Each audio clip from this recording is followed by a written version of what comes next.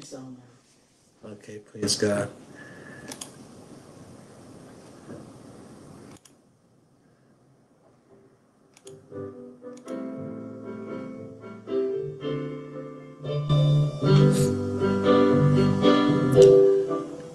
Praise God. Welcome, church, to Bible study. Apologies for the late start.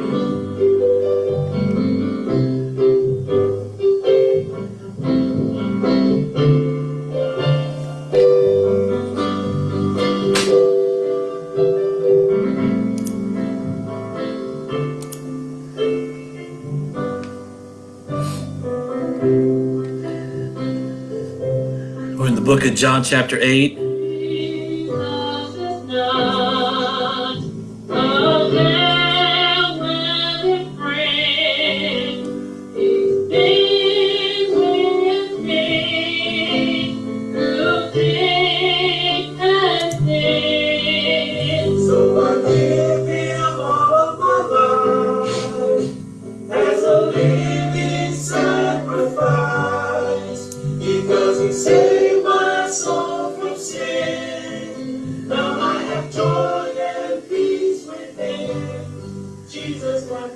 Amen. Let's get started. My apologies for the late start.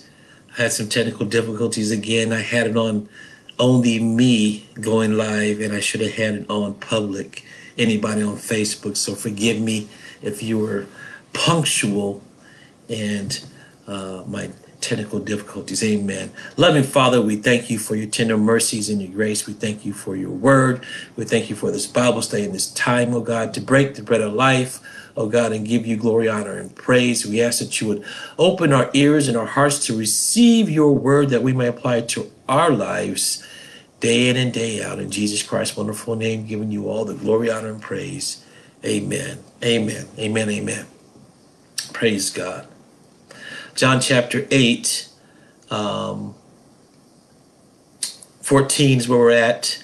Jesus answered and said unto them, though I bear record of myself, yet my record is true. So Jesus bearing record of himself, being a witness of himself, of who he is. The first witness to Jesus, a man on earth, about him bearing record of himself, is himself. He says, for I know whence I came. They didn't know. And whither I go. They don't know where he's going or coming or going. But ye cannot tell whence I come and whither I go. You can't tell which way I'm coming or going. So Jesus can testify about himself, okay, and not they, because Jesus had and has a view of eternity. He has a view of eternity. He says, I know where I came from and where I am going. 8:15, he says, ye judge after the flesh. I judge no man. And yet if I judge, okay, say if I do judge, he's saying, my judgment is true. It's exact, it's true. For I am not alone, but I and the Father that sent me, he says. He says, I'm not alone in this while I'm here on earth. And you may think I'm alone. Amen. And guess what? And we're not alone. Christ said he's going to send a comforter when he leaves. And he did. You have the Holy Ghost. Amen. He's going to not leave you abandoned here on earth to deal with the wiles of the enemy. Amen. So Jesus was settled in his identity. Jesus was secure in his identity. Jesus was satisfied, okay, about who he was. Amen. And the second witness to Jesus Christ, amen, which they weren't really to receive, was the Heavenly Father, God the Father, the second witness to Jesus Christ. 8:17, it is also written in your law. And he tells them, it's written, this is written in your law. This is written in something that you probably should have picked up and read, that the testimony of two men is true. Amen. I am one that bear witness of myself, and the Father that sent me beareth witness of me. So there, Jesus said he bears witness of himself. Then Jesus says the Father bears witness of him. Amen. Verse 19. Then said they unto him, where is thy father? They're curious, and that could be a sarcastic question. Jesus answered, ye neither know me nor my father. So, Christ is right before them, and Christ saying, you don't know me, but you're wondering where my father is at. And he says, if ye had known me, okay, and I'm right before you, if you had known me, you should have known my father also. So Jesus knows his father, and the Pharisees did not, and they asked about that. And they said to him, where's thy father? The Pharisees probably intended for that to be a type of an insult or to cut him, so to speak. You don't have a dad. You don't have a mom. People will do that. They are the way they are because they don't have their father in their life or their mom in their life. Who knows what the intent was? Were they really genuine about asking, where's his father?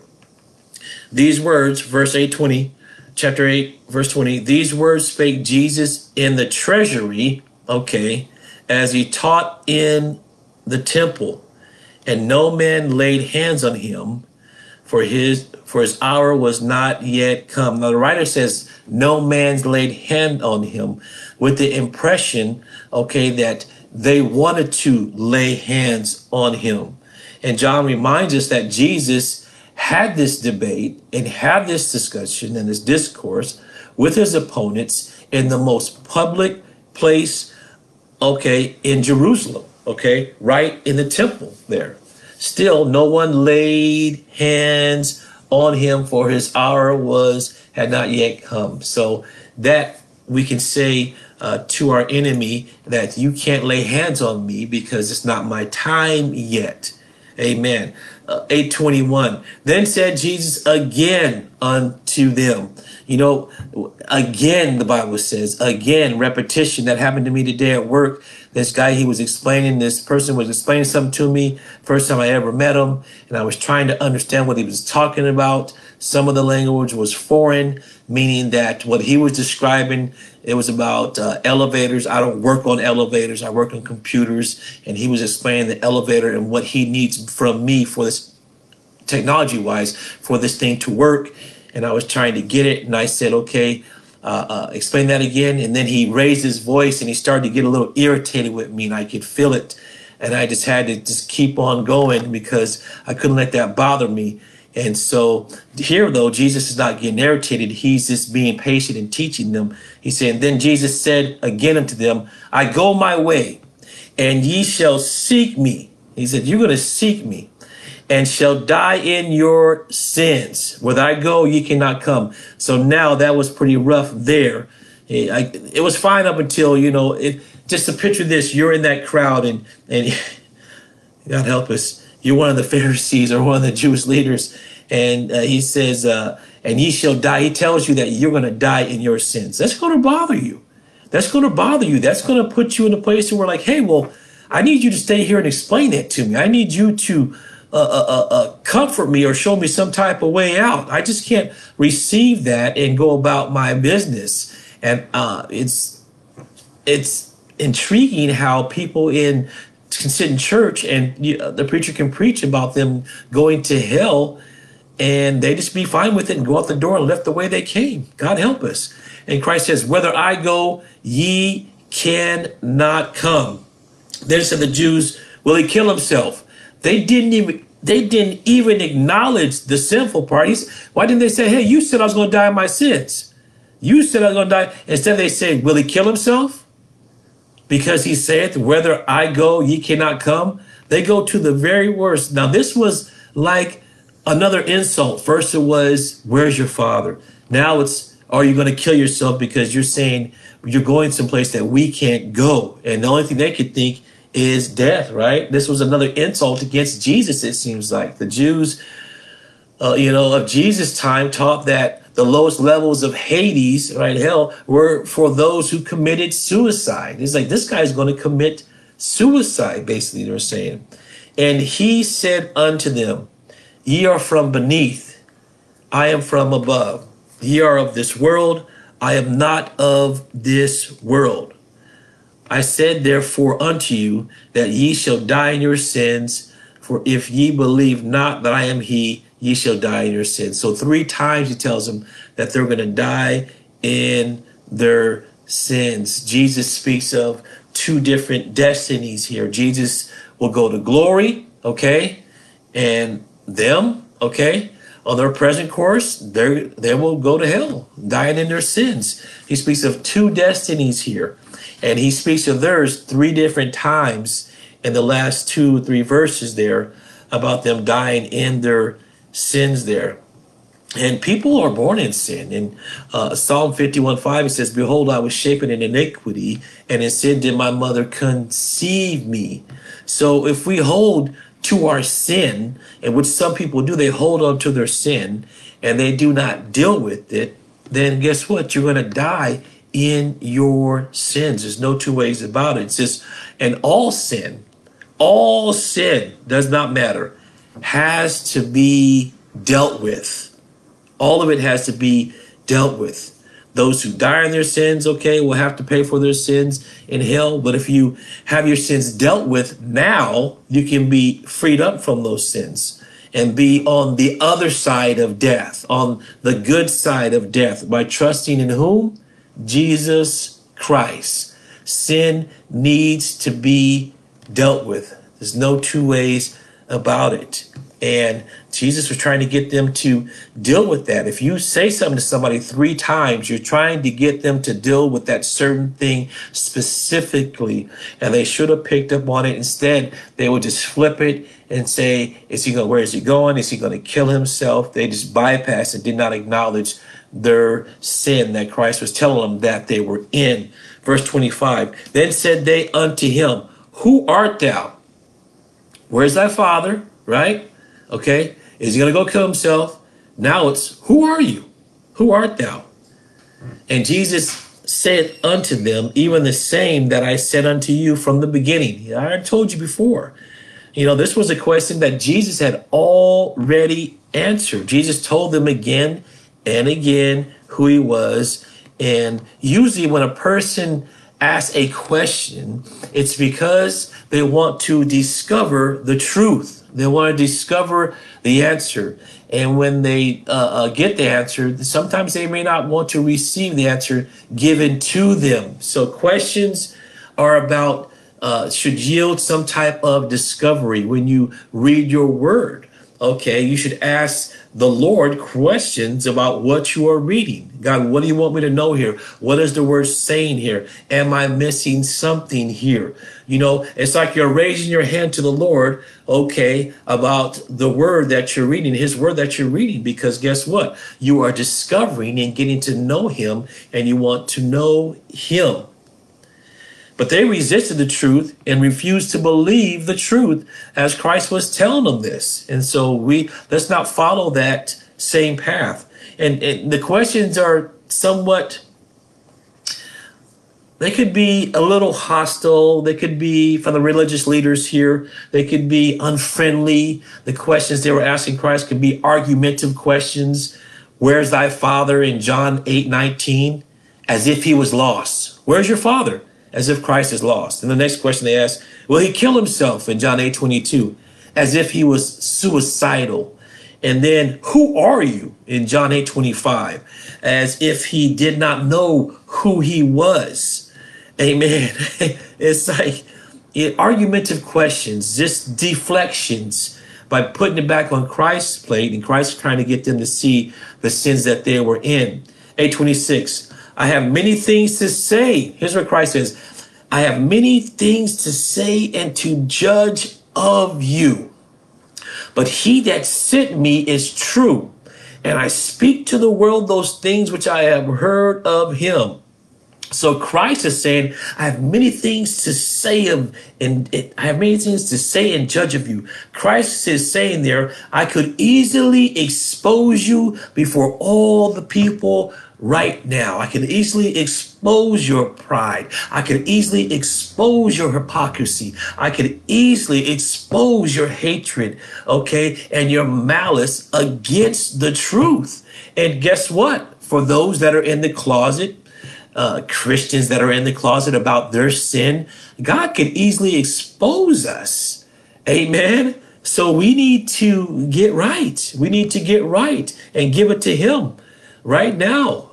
You know, we see that happen all the time where a person is at a church and they're doing things and then they get a following and they see, no, their sin is right there on the stage. And the enemy waits for that. The enemy says, yeah, give them a bigger platform so I can expose their sin in front of everybody and shut them down. Deal with your sin issues now if you have any at all. John 8:27. They understand not that he spake to them of the Father. Then said Jesus unto them, when ye have lifted up the Son of Man, then shall ye know that I am he, and that I do nothing of myself. I'm working with somebody. There's somebody that me and them, we are in cooperation about what's going on here. And he says, but as my Father hath taught me, I speak these things. And he that sent me is with me. Oh gosh, they want to know. The Father hath not left me alone, for I do always those things that please him. And that's we should follow that right there. We should always know that we're not left alone. The Heavenly Father has not left us alone, and we should be trying to do things that please him, no matter who opposes us. And the lifting up here that Jesus talks about, he says, when ye have lifted up the Son of Man, then ye shall know that I am he. The lifting up Jesus describes here, it had nothing to do with exaltation or Jesus, with a celebrity status or applause. Okay, so in Jesus' day, crucifixion, being lifted up, he's talking about, considered was to be very vile and evil and brutal and shameful. And people really spoke of it directly. Instead, they would just use various metaphors like Christ did, such as being lifted up. And this is particularly a common reference for Jesus. He talks about, if I be lifted up from the earth, I'll draw men unto me, who often speaks of how the Messiah, Jesus himself, must be lifted up in order to accomplish, guess what? The Father's mission. I do nothing of myself. John 8:30. As he spake these words, many believed on him. Verse 31. Then said Jesus to those Jews which believed on him. He's speaking to this group that believed on him. If you continue in my word, Jesus says, in my word, if you continue there. So there's already a group believing on him, already in his word, already believing him, already trusting him, already following him. And he says it's conditional. But if you continue, you have to stay there. You have to endure. You have to linger. You have to remain. You have to carry on in my word. Question to you out there online. Are you carrying on in God's word? Okay. Are you carrying on in God's word? Are you continuing in God's word? Are you lingering in God's word? Are you like residue on the counter after you made a meal in God's word? Are you like, how that stain get there? And, in God's word, always there. Stay there, linger there. Be there, remain there, stand in his word. They answered him, we be Abraham's seed. Oh, let me go back, 8:32.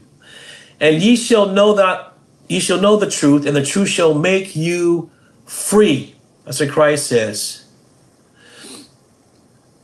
And that's the results of abiding in the word of the Lord. That's the results of abiding in the word of the Lord. Freedom, freedom, freedom. And it comes with abiding in his word. They answered him, we be Abraham's seed. Now, this really is perplexing here because it says, we're never in bondage to any man. How sayest thou, ye shall be made free? The reaction of the religious leaders should have been, how can I be made free? Tell us about being made free. free. You know, you have the gospel, you have the good news, you have Jesus Christ right there, and you're talking about we're in bondage to no man. So they already thought they were free in some capacity. Okay, instead, they do the unthinkable. They protest. We're not in bondage to anybody. They object. Nothing's wrong with me. I'm saved. I'm filled with the Holy. And we get like that sometimes, right? And they complain and they gripe and they dispute what Christ is saying. They should investigate. Like I said, the questions will lead you to the discovery of the answers that you need for your souls, your congregation, your family, your church, strangers. Okay. Keep discovering the word of God. Don't contest the word of God. Discover the word of God. Ask questions. What, who, when, why, where, how did this take place? Who was there? Discover the word of God. We have to. And they were right there before his eyes, Jesus Christ. They were right there. They had a front row seat to the show. And they didn't get it. Too busy worried about not having enough butter on their popcorn. John 8:34. Jesus answered them, Verily, verily, I say unto you, truly, truly, I say unto you, whosoever committeth sin is the servant of sin. And they're like, oh gosh, now he's on this sin thing again. And the servant abideth. You know, if I hear the preacher say that in church and he keeps on talking about sin, I'm going to start checking myself. I'm going to start saying, oh God, what's going on here? Do I got some hidden sin? And the servant abideth not in the house forever, but the Son abideth forever. If the Son therefore shall make you free, ye shall be free indeed. If the Son, okay? I know that ye are Abraham's seed. He said, I'm not going to be confused about this. I know you're Abraham's. I know you're Abraham's seed. I understand that. I get that. But ye seek to kill me. Let's talk about that. Let's talk about one good thing. I know you're Abraham's seed. They're probably applauded in their hearts. Yeah, he's in agreement with that. He's not disputing that. He says, but ye seek to kill me, because my word hath no place in you. They let his word fall to the ground. They want to kill him. He said, I speak that which I have seen with my father, and ye do that which ye have seen with your father. And here he goes. He's just going to unleash, and I love it. They answered and said unto him, Abraham is our father. Jesus saith unto him, if ye were Abraham's children, ye would do the works of Abraham. But now ye seek to kill me. He tells him again, you want to kill me, a man that hath told you the truth. You want to kill somebody who's told you the truth, which I have heard of God. This did not Abraham, okay? Abraham's your father. You're not doing like your father Abraham. You do the deeds of your father. Then said they to him, we be not born of fornication, okay? We be one Father, even God. We have one Father, even God.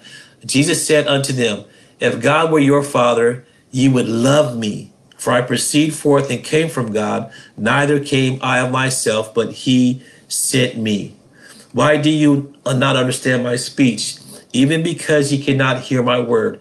Ye are of your father, the devil. Oh gosh, you know, that would, I don't know what to say about that if I was there. I don't know what to say about that. I'd have to really evaluate myself. It says, ye are of your father, the devil, and the lust of your father ye will do. And they wanted to kill him. He said he was a murderer. And they had murder on their mind and in their heart. They wanted to kill Christ. From the beginning, he was a murderer, he says, and abode not in the truth, and live not in the truth. Okay, so we know folks that aren't living in the truth. Guess what? We know who their father is. Because there is no truth in him. When he speaketh a lie, he speaketh of his own, for he is a liar and the father of it. God help us. And because I tell you the truth, ye believe me not. Which of you convinceth me of sin? And if I say the truth, why do ye not believe me? Because if you don't believe him, he's saying, then you believe I'm lying. I'm doing miracles. My father's not the devil, he's saying. There's no way. I'm doing miracles. My doctrine, you don't understand it. It's foreign to you. And people believing in me. And you got a problem with that. He that is of a God heareth God's words. Ye therefore hear them not, because ye are not of God. In verse 48, he says, then answered the Jews and said unto him, say we not well that thou art a Samaritan and hast the devil? Here we go. Now they flip it. You have the devil. You're a Samaritan. You have the devil. Jesus answered, I have not a devil. Let's not get confused about that. Okay. But I honor my Father, and ye dishonor me. So if you dishonor Christ, you dishonor the Father. You dishonor the Holy Spirit. And I seek not mine own glory. Okay, we know that for a fact because he gave himself on the cross for our sins. There is one that seeketh and judgeth. Verily, verily, I say unto you, if a man keep my saying, he shall never see death. Amen. Praise God. Are we keeping his saying? Are we keeping his word? And he's trying to convey to them, hey, if you keep my saying and keep my word, amen, you have eternal life. 52. They said the Jews unto him, now we know that thou hast a devil. Abraham is dead, and the prophets, and thou sayest, if a man keep my saying, he shall never taste of death. Look how they define death, tasting it, like as if it was tangible as you drinking a soda or eating a sandwich. Lord, whew. Art thou greater than our father Abraham, which is dead, and the prophets are dead? Who makest thou thyself? Well, you already said who's my father. You know, you already said, am I going to kill myself? You already said, who am I? So you don't know who I am. So you need to find out who I am. And I'm telling you who I am. Jesus answered, I honor myself. My honor is nothing. He said, if I honor myself, my honor is nothing. It is my Father that honoreth me, of whom ye say that he is your God. So they're saying, Christ saying to them, hey, you say that you're God, okay, which is my Father. Okay, he honors me, but they're claiming that, guess what? That Jesus Christ, the Father, is their God. Yet ye have not known him, but I know him. And if I should say, I know him not, I shall be a liar like unto you. He calls him a liar right there. But I know him and keep his saying. You know, if that was to happen today, if you were to say that to certain folks today or people today, call them a liar, tell them their father's the devil, they'd leave church, they'd run off. Some may contend with you, it all depends. But Christ, he had no sugar on this. He was just telling it like it is. And sometimes I had a person tell me, like a family member tell me like it was one time, and it shook me and it woke me up. It really did. It really did. Your father Abraham rejoiced to see my day, and he saw it and was glad. Then said the Jews unto him, thou art not 50 years old, and hast thou seen Abraham? Jesus said unto them, verily, verily, I say unto you, before Abraham was, I am. Then took they up stones to cast at him. Anger was fueled. You know, how they must have kept stones in the temple because they were in the temple. So if they took up stones, all right, you read that. They didn't say he left. It said he was by the treasury in the temple. Then they took up stones to cast at him. But Jesus hid himself and went out of the temple. See, he went out of the temple. So they had stones in the temple. My goodness, brutal. Ready to go out in the temple. Through the midst of them, and so passed by. So Christ gets out of there. They got stones in the temple, ready to stone Christ in the temple. They didn't care about the house of the Lord or the blood being shed there or spilled there at all. They didn't believe about the Father or who he was. So guess what? A lot of folks are not going to believe you when you try to promote and introduce the gospel to them. They're going to resist. They're going to fight. They're going to deflect. They're going to come up with these things. Well, who is God? Have you seen God? How come you haven't seen God? Why do I need God? They're going to, just like the Pharisees and the Jews here. And no, I have my own God.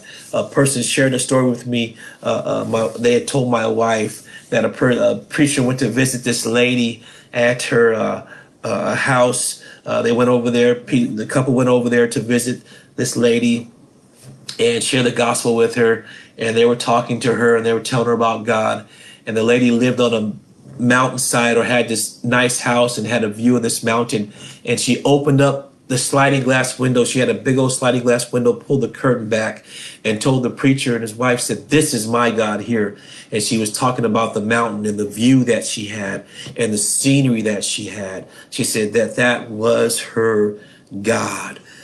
We have to get right, church. We have to get back to the place where God can turn this nation around and this globe around. Amen. And heal this land and know God for who he is through his son, Jesus Christ. Amen. I love you. God bless you. Be mindful of our Bible study next week at 7:30. Also, the Thursday evening service coming up in a couple of days at 7:30. Amen. And Sunday morning service at 11 o'clock. Share, amen, this Bible study. Share it with friends. Share it with family. Go over it. If you want, you can get a jump on next week's Bible study by reading some of John chapter 9 in the beginning there. Amen. And we'll go from there. I love you, and I'll be praying for you. And God bless. Talk to you soon.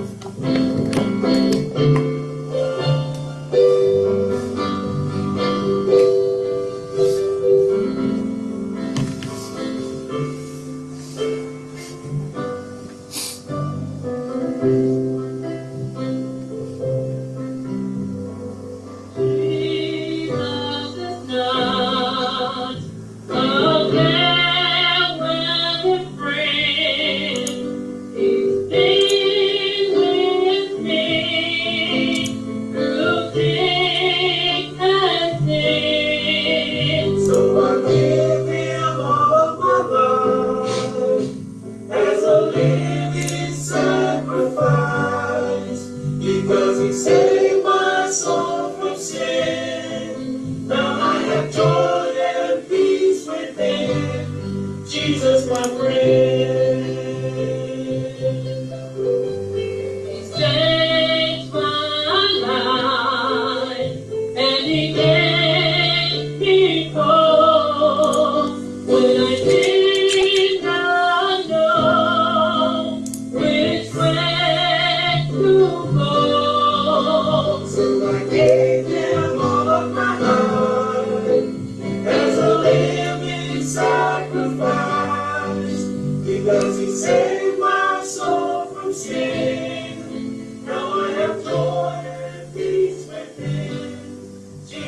friend.